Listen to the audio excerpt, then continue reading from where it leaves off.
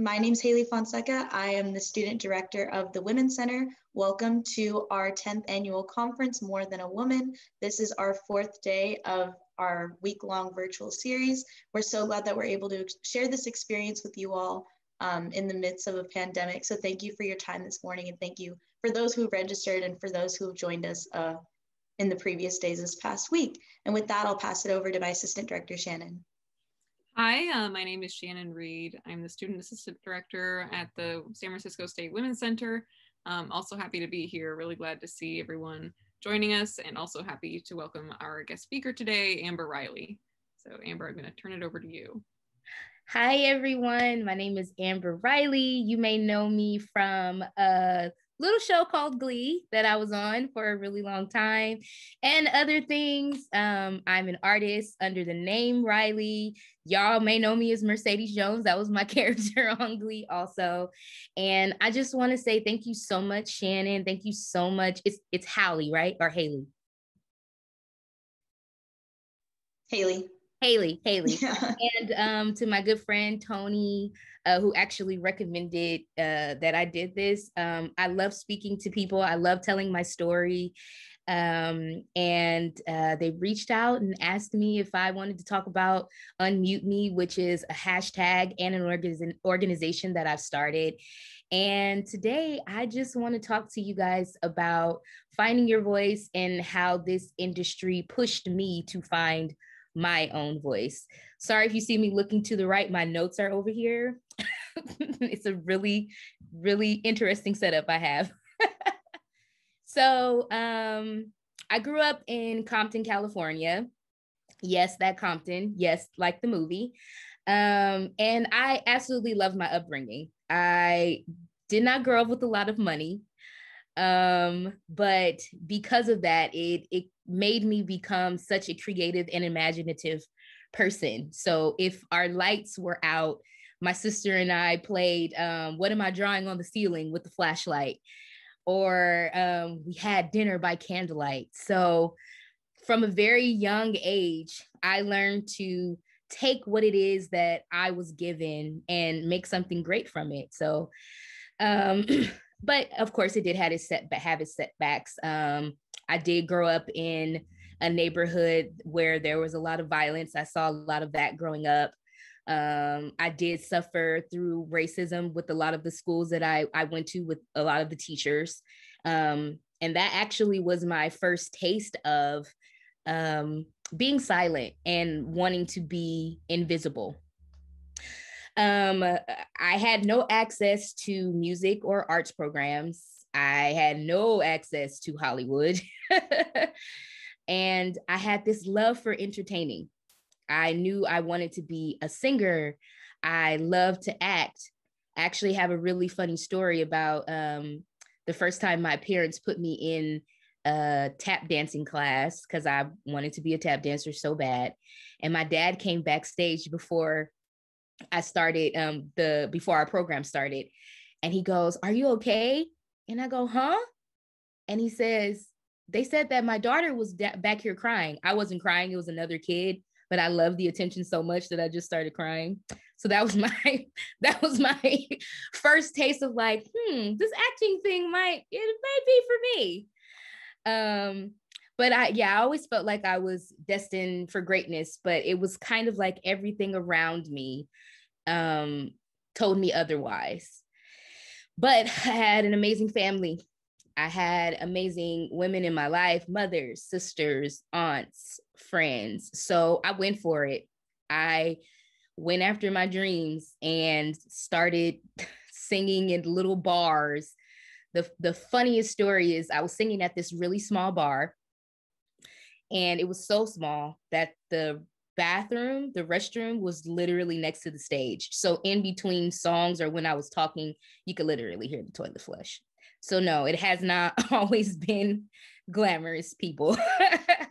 It was a little bit of a struggle, but like I said, a lot of my struggle kind of pushed me to find my voice and kind of pushed me to be creative to get to where it is that I wanted to get to. And that's how I booked Glee. It was my first television role. I was so excited. And how could you not be? I mean, I was making more money than I'd ever imagined. I was taking trips to places that I never thought I'd go to. If you know me, you know that my favorite food is pizza. And my dream was just to go to New York because I heard they have the best pizza. Sorry, Chicago. I heard New York had the best pizza. Made it to New York, tried pizza for the first time, was on a private jet. People knew who I was. I got to sing and dance every single day. Like, it was a dream come true. And it was all good at first. But like everything in life, problems arise. And the feeling of gratitude is always great, but I have to say it doesn't always serve you. I had to figure out, as these issues arise at my job, at my work, although I'm grateful and people from the outside looking in would probably see what it was that I was doing and be like, if I was in that position, I would not complain. I would not bring up issues. I would just go to work and do my job. But that feeling and being taught that you're supposed to be grateful instead of knowing your value and understanding, hey, I'm being paid for this because I'm bringing value to this project also. We're both benefiting from this. It's not just you doing me a favor. I auditioned for this. I'm bringing value and you're paying me and I'm doing a great job. So I should have the autonomy to talk about my environment and I should feel safe when I'm coming to work every day. But alas, in my youth, I felt it necessary to keep my head down and to not make waves. The fear of losing my job, the fear of losing this status, what I wanted, my dream, the fear of blowing my first chance. It kept me from speaking up for myself in a lot of times when I should have. And it severely affected my mental health. I already deal with anxiety and depression. And at that time, I didn't know that I dealt with anxiety and depression. As many of you know, that's not something that we in the Black community stress. Thank God this generation is putting more stress and focus on it, but mental health was just not a thing. We had Jesus, church, in prayer. That's what we were taught, but we never were taught to talk about our feelings. And that's a whole other issue. Maybe I'll come back and talk about that one day. But mental health, yeah, I dealt with anxiety and depression, and I didn't necessarily know that that's what it was, but I understood that suppressing what it is that you feel, something will brew inside of you and it'll erupt anyway. That's literally anxiety. Holding and suppressing feelings, suppressing the truth is literally anxiety. And so I'm going through depression. I'm going through anxiety while I'm on the show. I don't really know how to stand up for myself. I don't really know how to speak for myself. I don't really know how to advocate for myself. Anxiety is getting worse. And then I remembered something.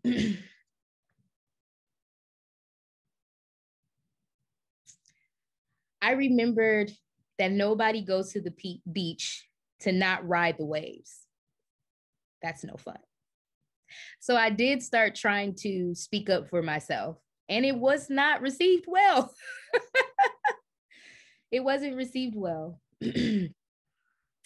At the end of the show, of course, it was a little contentious between myself and between our producers, and it happens. It wasn't all bad. I do want to say that it was not all bad on the set, but things happen. And at the end of the show, I left, maybe not with a lot of resolve, but I did leave the show with so many lessons learned. And so with all of that, we moved to the present day. We're in the middle of a pandemic. Racism, homophobia, transphobia, the killing of Black people at the hands of police, and so much more is happening. And I don't know if it's age. I don't know if it's maturity. I don't know if it's because I've suppressed what it was that I felt for such a long time, but I just felt pushed to start speaking up. And I was terrified. I was terrified to recognize what was happening in the world, because I lived in what I like to call a glee bubble for such a long time. The world was beautiful. It was magic. It was songs and breaking out in songs and dancing. It was all of these great things. But in the real world, in the actual world, it was none of that.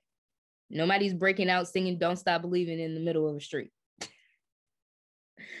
And it just seems so intimidating to speak out. And I know that that may sound silly to most, but giving an opinion in a world of Black Twitter isn't a joke. I've seen people say things and it seems like it ended their career. But then I started thinking about what the silence did and how it made me feel. And I started being really introspective. And I said to myself, you finally have a voice with no ties to a network, controlling what it is that you do and say. Because when I started, when social media started, I was already on television. And so I couldn't really say anything. I mean, I could have, but I was terrified. And then I started thinking about my community, and I started thinking about my niece who's growing up in this crazy world, and she idolizes me and wants to be just like me and has said it since she was 2 years old. What world am I going to leave behind for her? What example am I going to set for her? I can sacrifice a gig. I can use my voice and be an asset instead of a hindrance. Am I going to make the decision to take on this responsibility? Because it is a decision. Activism, whatever it is that you want to call it, it's a decision. We can totally take care of ourselves and just our homes and not worry about others. But if you feel moved and pushed to speak out when you see injustice, even if it is on your behalf. I'm sure a lot of you are in classes and have to have conversations with your professors. You might have to have a hard conversation with someone that's in your class. And as women, I feel like sometimes our voice is not taken seriously.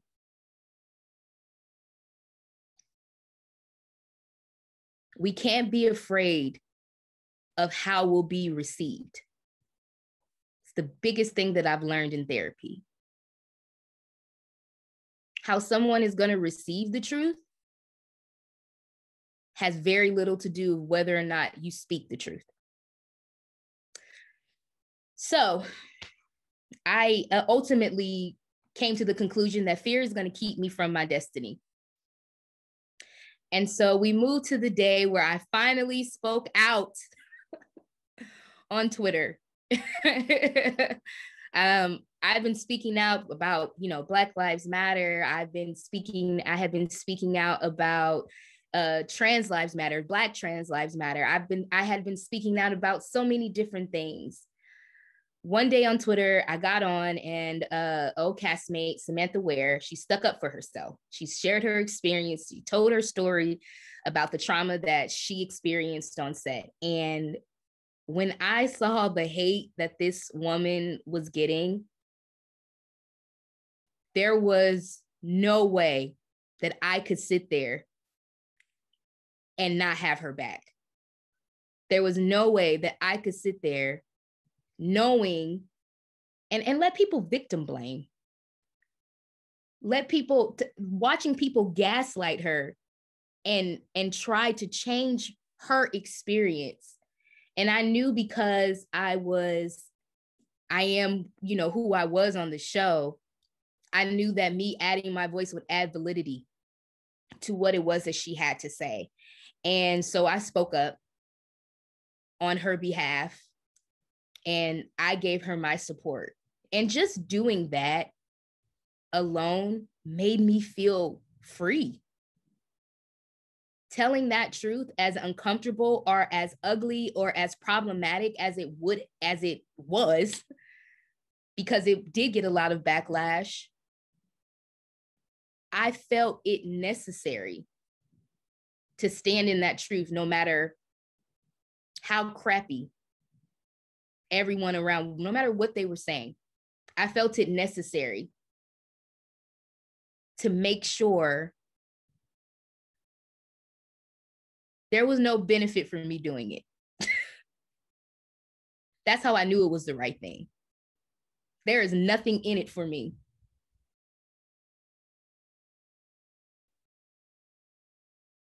There was nothing in it for me but the truth. So it was bigger than gossip. The way that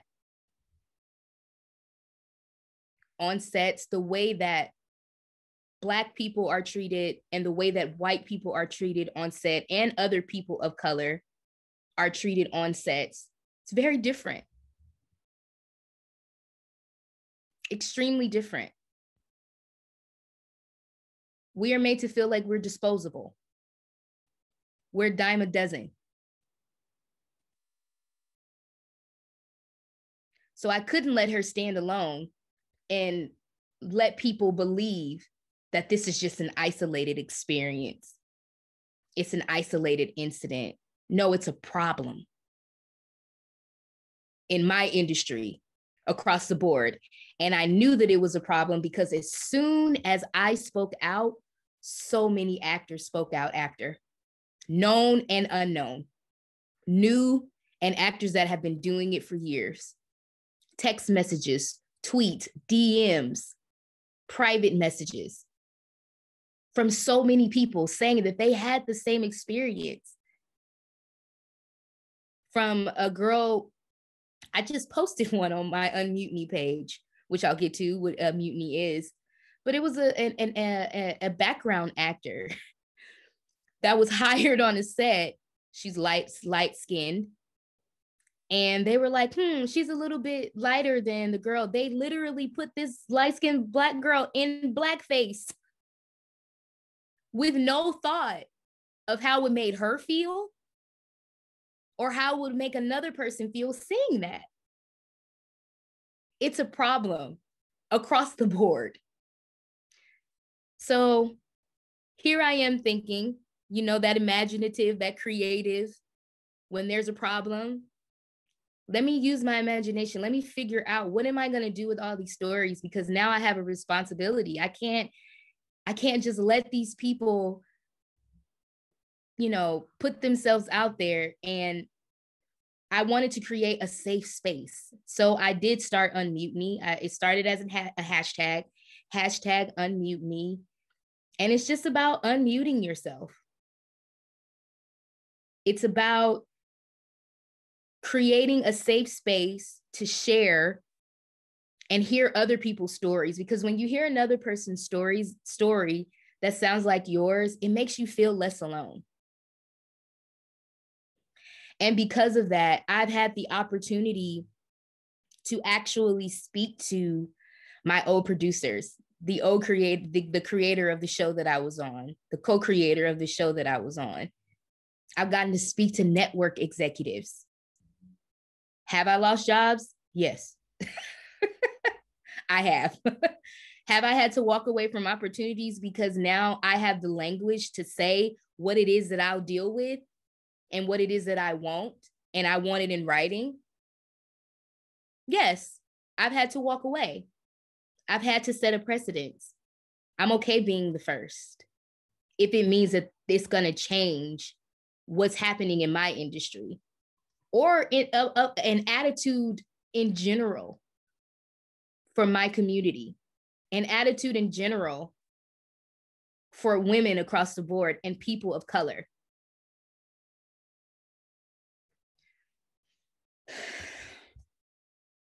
Unmute Me has become my baby. I have so many things in the works for it, it's become less about telling stories, hot goss, drama, and it's become more about getting on these sets and changing the language, changing the narrative, getting on these sets and changing the culture, adding mental health and letting them know how important that is. Talking to these network executives about having a liaison on set that these actors can speak to. As actors, we are vulnerable. That's all that we're taught. Any acting class you go to, the first thing that they're going to teach you about is vulnerability in front of lots of people. We're vulnerable from anywhere from 8 to 18 hours a day on a set. Where's the protection? Where is the protection? Where's the care? So, all in all, I've learned that speaking up isn't always easy.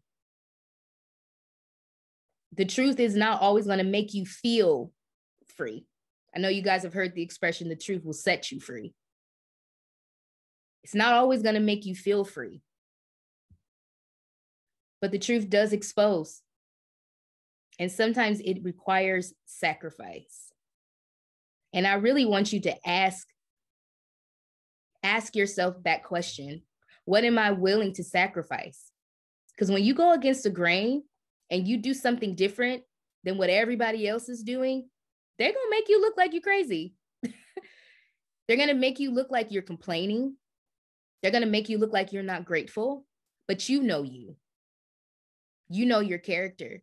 You know the place that you're coming from in your heart. As long as you're sticking to that, I don't think that you can go wrong.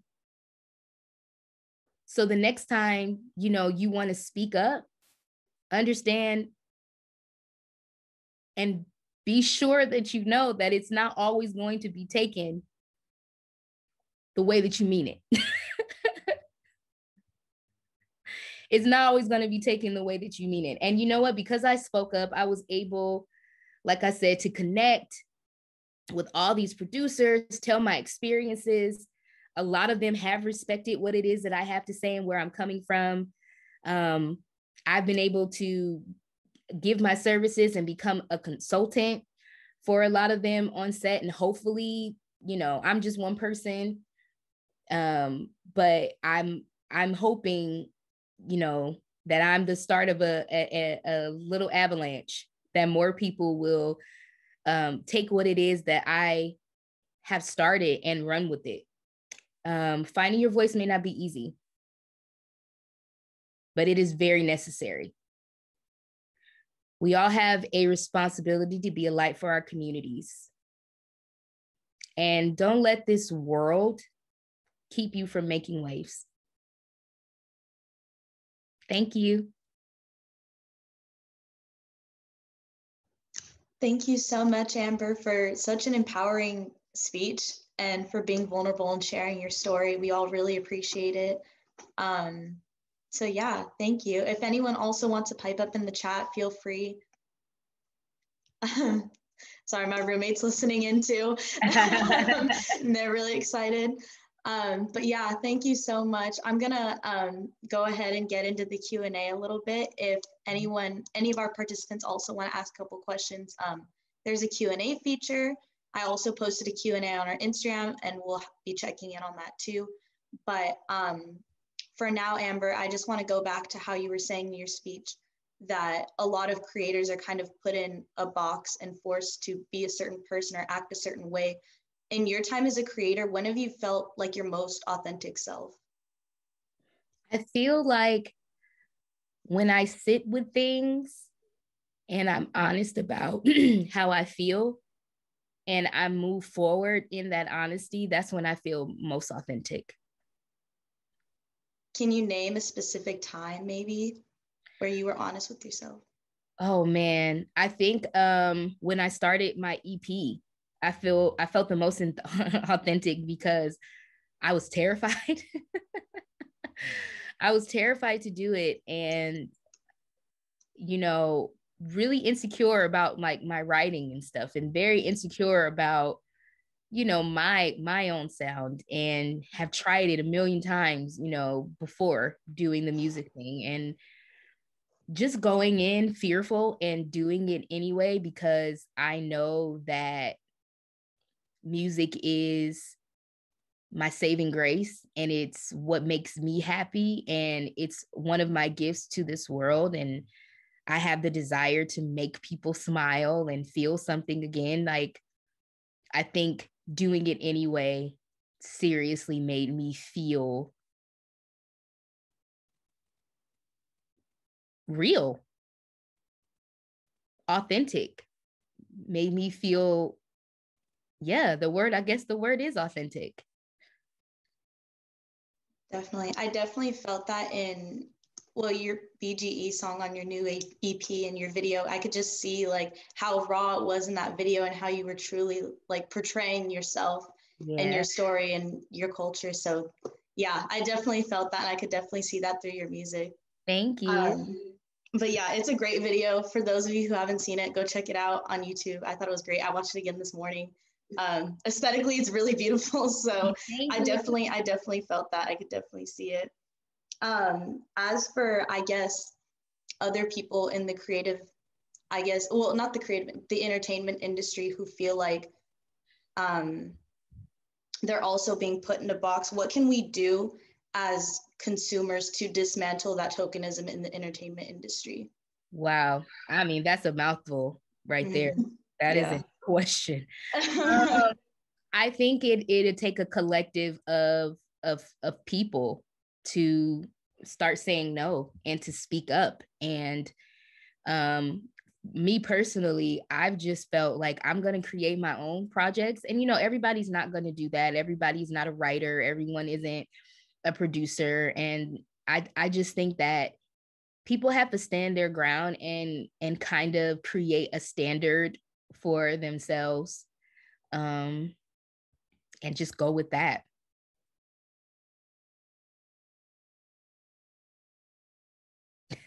I just realized I was muted. But yeah, definitely like using your platform and just advocating for others, I think, is the best way to do that. And that's something that you're already doing as a creator, but as consumers, I think it's important to hold ourselves to that standard as well, and be critical of what we watch, and what we share and what we post. But for the performers that are also in the audience, what advice do you have for preserving their own identity?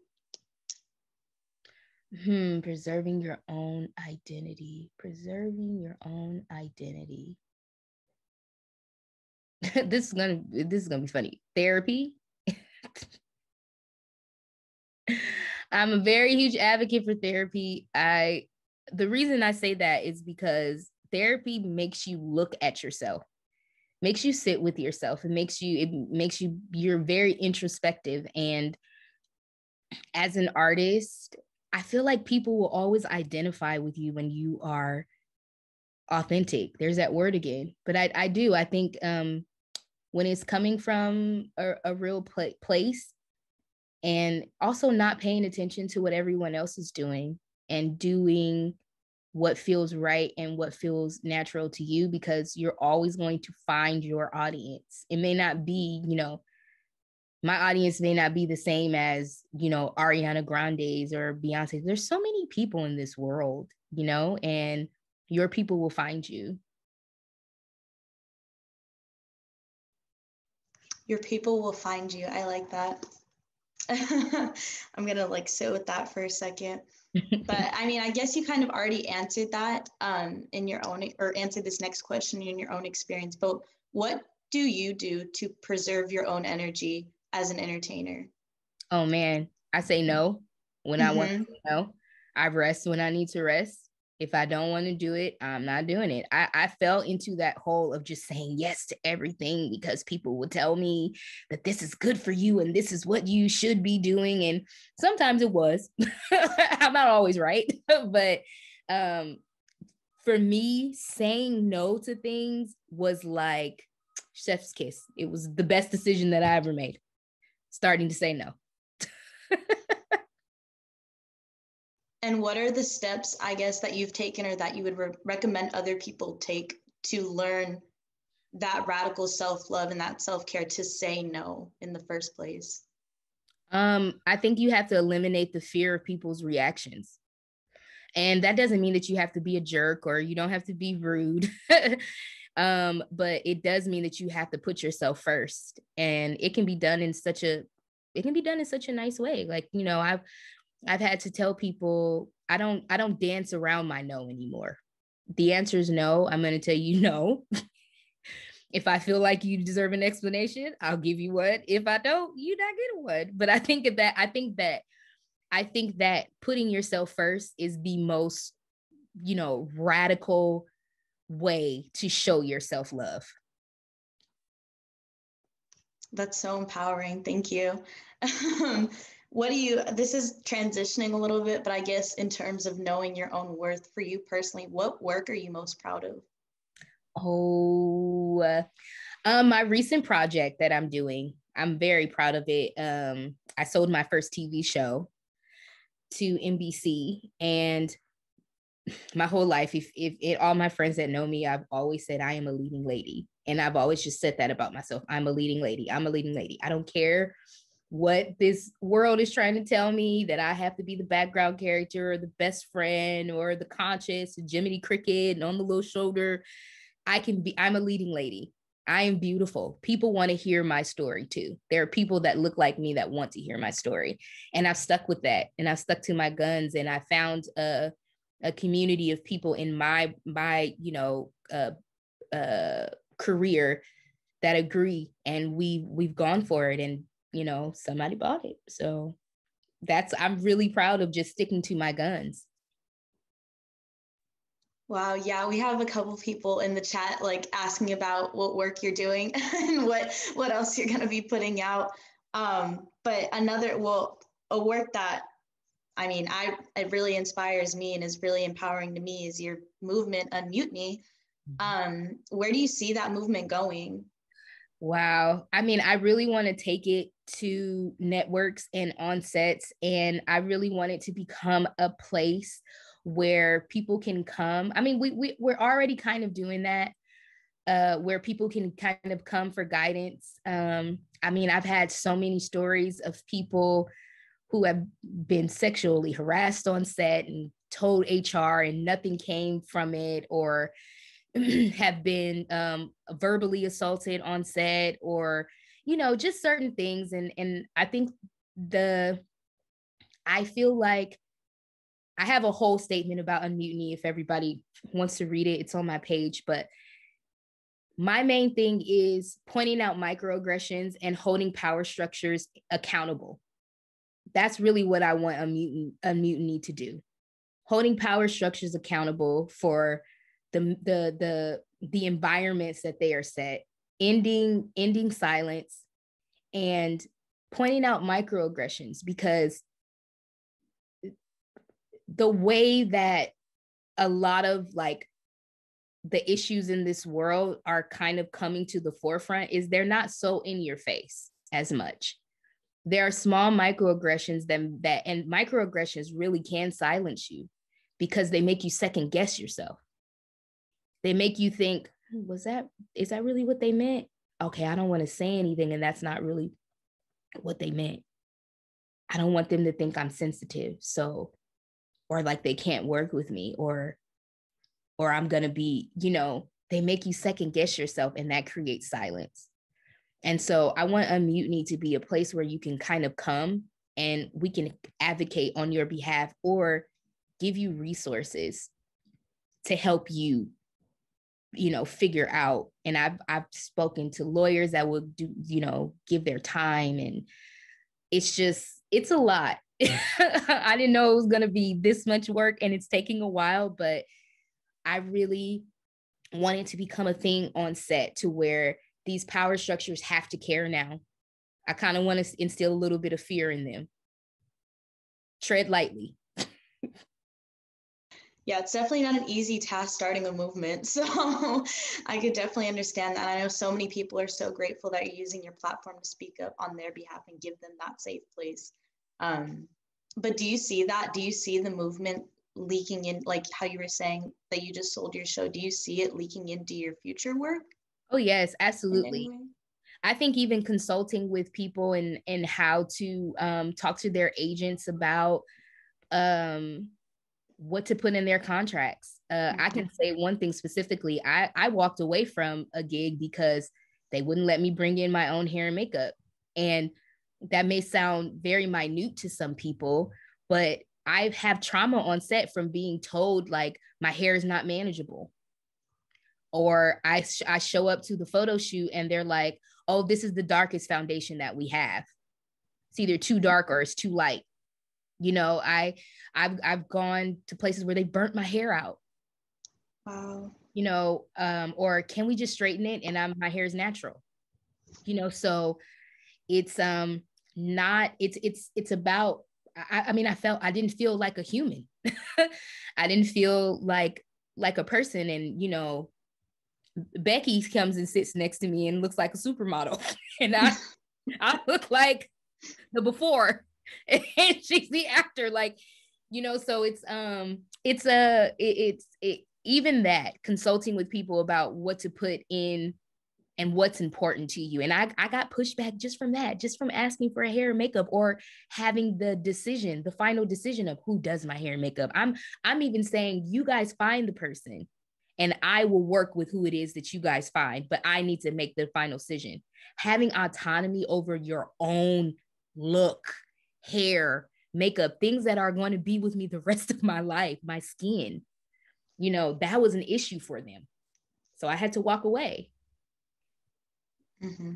It's definitely important to know your own worth and just know the values that you have before going into entertaining others and pleasing others. Mm-hmm. So it's definitely super important. And for this next question, I feel like that kind of could bleed into your answer. Mm-hmm. But what is your definition of feminism and womanhood? Feminism to me is it's a mindset of we're all equal and equal in value. We're all equal in and the fight for equity. And womanhood to me is about just honing in on your power and holding on to it. Do you feel that's something that you've learned recently, or is that something that's been a long time coming based on your experience? Man, I feel like it ebbs and flows because you forget who you are, and life brings ups and downs. I feel like it's something that I've learned. You know, I'm 35 years old, so I'm not old, but I have lived a life, and I have learned. I think I have different values than I did when I was younger, and one of them is peace of mind, happiness, and the way that I treat others, the way that I allow people to treat me. I feel like honing in on your power has a lot to do with all of those things. Right. Honing in on what you said about, I guess, like having that value as a child, or like wanting to teach yourself that, or learning that, and that, I guess, over time. What do you think we can do to create more opportunities for children in the entertainment industry?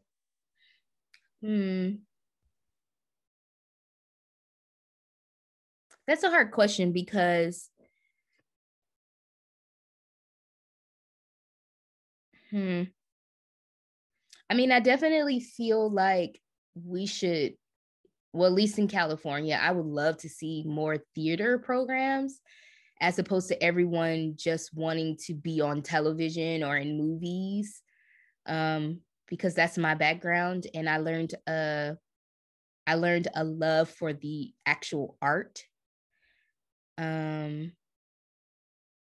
I personally do not, I know we need it, but I personally do not like children being actors on set. It's just so, it's not a, unless you're a helicopter parent, and my parents were helicopter parents. So when I was acting in on set when I was younger, I was kind of protected from all of that. But I still, even, I was like a size 8, and I was going out for roles as the fat kid. You know what I'm saying? Which is fine. But in my mind, because I was being taught fat is bad, fat is bad, fat is bad, I had such a terrible complex growing up. So that's a tricky question because Hollywood is such a volatile place. It can be a volatile place, and it can be a very materialistic place. So that and kids is like, it's an interesting combination. Yeah, definitely. And I mean, children are just losing their autonomy like right before our eyes, and we're just consuming it. So it's something that I think we can all hold ourselves accountable to as well. And like I said, be critical of what we're watching. And that's definitely something that can also be encompassed into Unmutiny too, is advocating for children. So I definitely hope to see that. And I know a lot of children would appreciate having that platform as well there for them. But yeah, I think child actors just have it so hard, and it's just such a toxic environment. Just, I don't know, shouldn't be a thing for want your kids to be kids. Yeah, right. I know, that's what I'm saying too.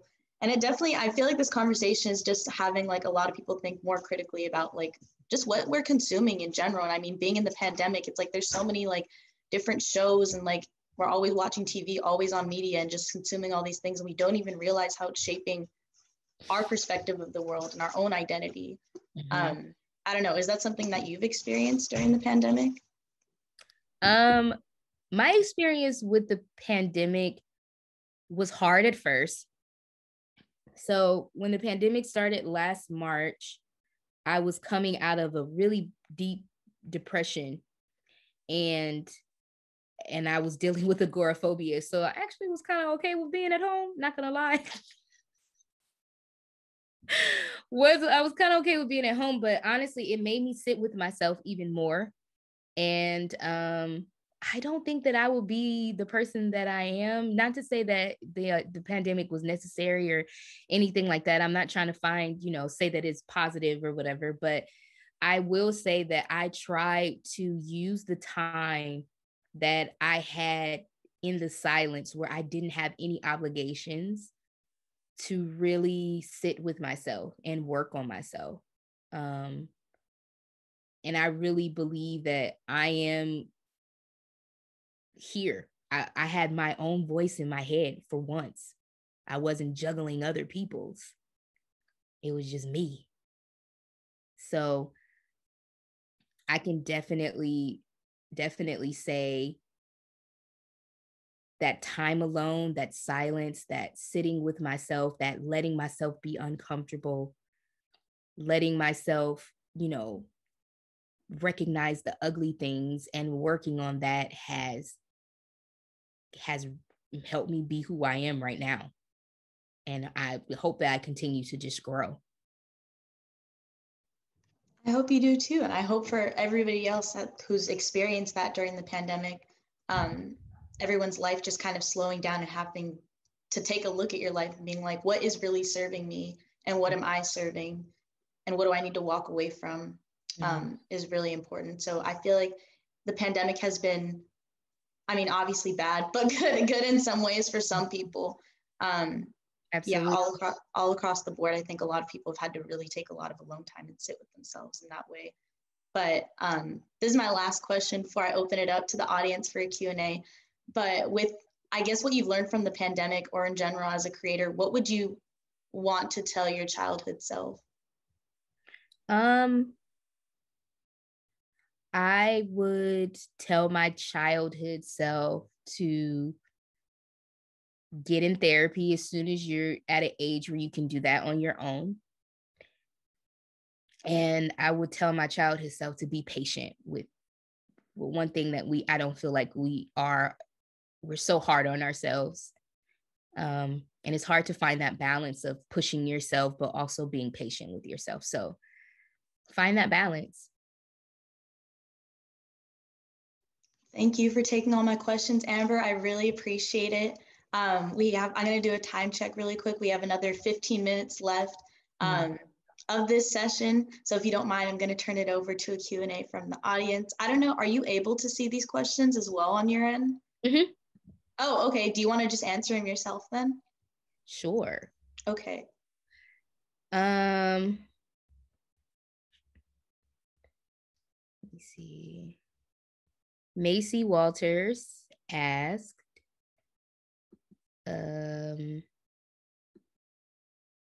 have you got any new music coming out? I absolutely do.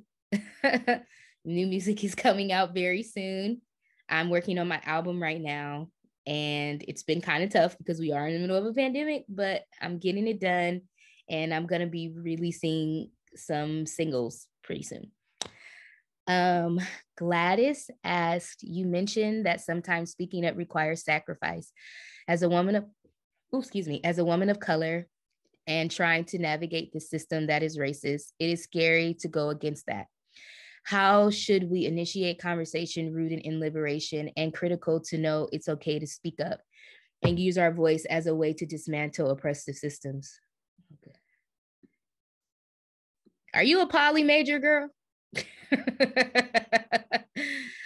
Listen, I think it's I feel like when you have a fire inside of you about a certain subject and it just won't let you go and it's holding on to you, I think that is your cue, God, universe, however it is that you want to say it, to that is pushing you into your destiny. And I think that you should go for it, and go for it with the mindset that everyone may not agree, everyone may not like what it is, but on the other side of fear, there is liberation. On the other side of fear, there's freedom. On the other side of fear, you're doing your part to dismantle oppressive systems. So use your voice and also be as knowledgeable as you can be. I know I've been saying find your voice and speak out, but I also just don't believe in not sitting with yourself and choosing your words wisely, because words are so important. Language is so important. Be as concise as you possibly can, and come from a place of confidence because you've done the work yourself. So that's what I can say. It's scary, but it's necessary. I am currently Mugda. I think it's Mugda Kulkarni. My doctor's name is Kulkarni, Dr. Kulkarni. I am currently a grad student getting a master's in education with an emphasis in social justice and equity. Yeah. In my classes, we talk a lot about how we can make classrooms be safe, learning spaces for students, and being mindful of the communities where students come from. How do you think this can be applied in the field of work, in the field you work in? Also a huge fan of you, Joe. Thank you. Thank you so much. I think listening, I think the way that can be applied in, oh, somebody said they are a poly major. Gladys said she is a poly major. See, I knew it. I'm sorry. I believe making it important for everyone's opinion to be heard and making it safe for their opinions to be heard and their experiences, and not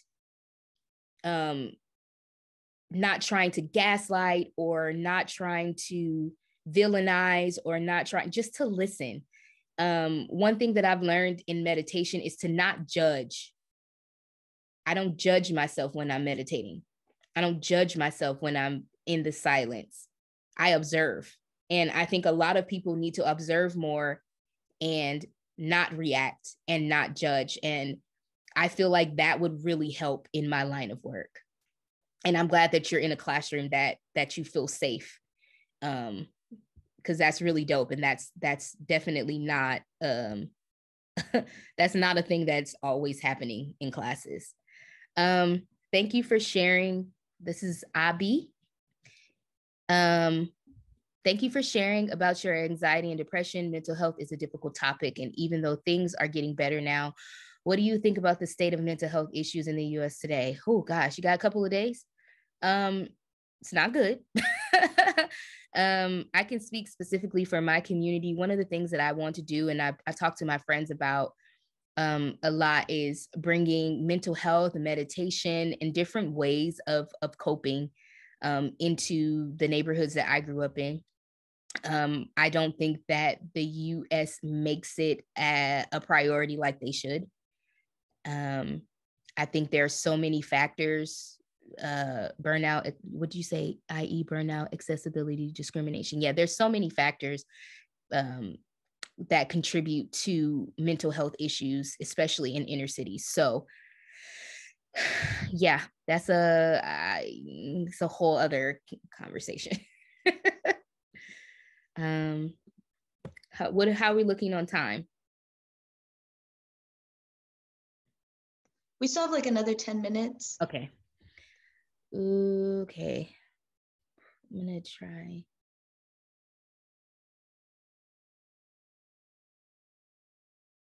What are some instances when you'd gotten a gig only for it to be taken away because of your advocacy? How did you handle it? And how do you keep yourself motivated in the movement? I think for me, personally, the way that I stay motivated is by understanding my purpose. Acting and singing is my job. That's not my purpose. My purpose is how I'm going to affect this world, how I'm going to move through it, how I'm going to help others. And I try to keep that at the forefront of my mind when, moving forward. And a gig that was taken away was, they had a clause in there about, politics. And I was like, I'm always going to talk about that. That's not something that I'm not going to talk about. And I know I wear my agents out. I know. I know that they're so exhausted by me, but but I have to keep it real with myself. Let me see.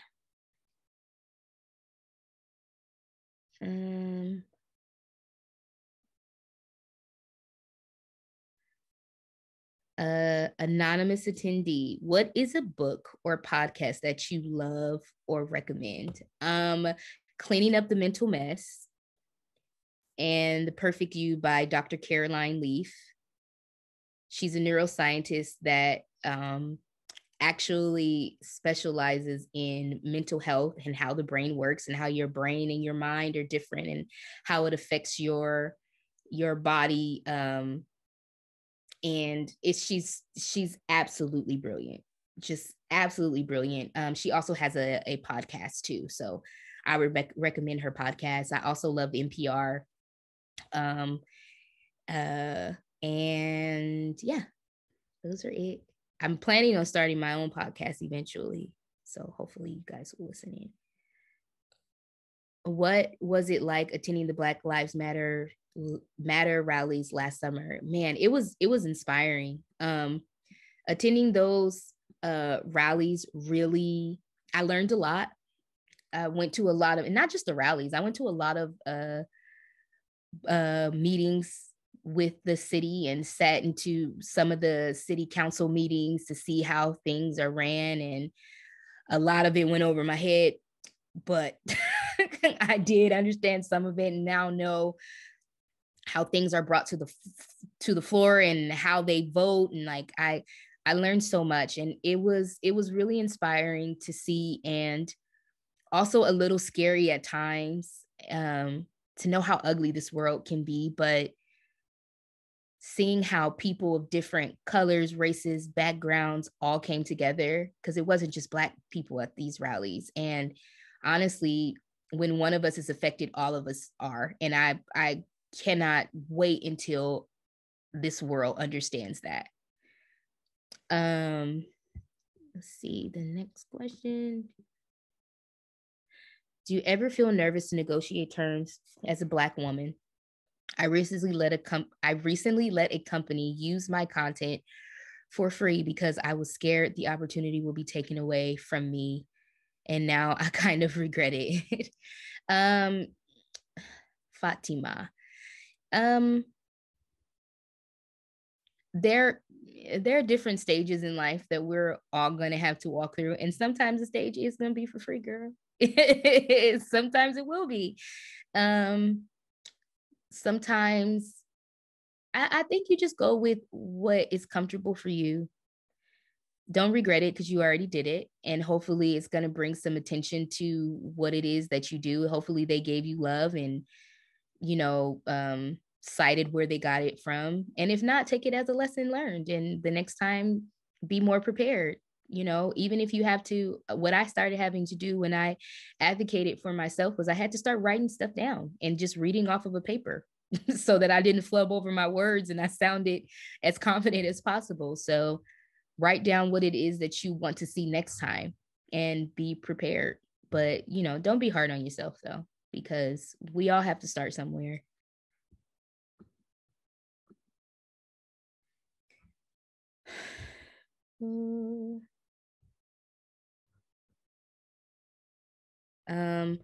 Who are the artists or authors you aspired to be like when you were growing up? Well, I aspired vocally to be like Whitney Houston and Chaka Khan. That's all that I listened to when I was younger. Love them both.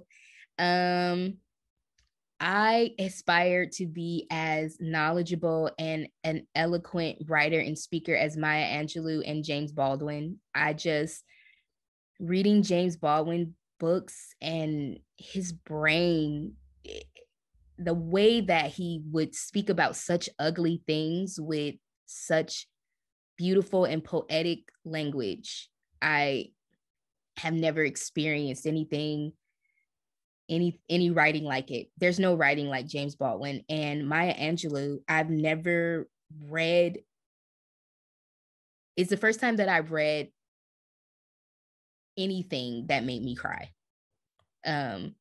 So much passion and love behind her words, and love for women in general. Feels like a big hug when you read her poetry. And so those are 3 people I aspire to be like.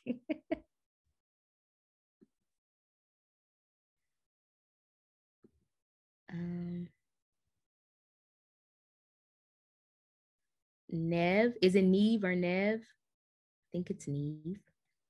You mentioned before about wanting to bring back traditional theater. How would you plan on doing this in today's society when everything is so fast-paced and modernized? By the way, I'm such a big fan. Thank you. Honestly, I really want to bring Dreamgirls to live TV. That's what I'm working on right now, how they've been doing like a lot of the stuff live. And I really want to do Dreamgirls. I won an Olivier in the UK for doing it, and I just want to bring it to the US. So I think that's it. It's about 12 o'clock. So I think that about brings us to the end of the hour that we had carved out for today. But thank you to the participants for asking all these great questions. And thank you, Amber, so much for giving us your time today and being a part of our conference. We're so grateful and so appreciative. And thank you to Tony, our executive director, for bringing us together, and helping us make this happen. We're so grateful that we were able to put on this conference in the midst of a pandemic. So thank you again, everybody, for your time. Thanks, Amber. Thank you, everyone. Have an amazing day. My roommate wants to say hi. Oh my God, I really love you so much. Thank you. Thank you, everyone. I appreciate you so much. Thank you for having me. Hopefully this won't be the last time. This was really fun, and I hope the rest of the conference goes off swimmingly. Thank you so much. Yes, I really hope to connect in the future. Reach out anytime. I will. I love your work, and you're an amazing person, and I love your spirit and energy. So thank you for bringing that today. Thank you. Bye, everyone. Bye, Amber.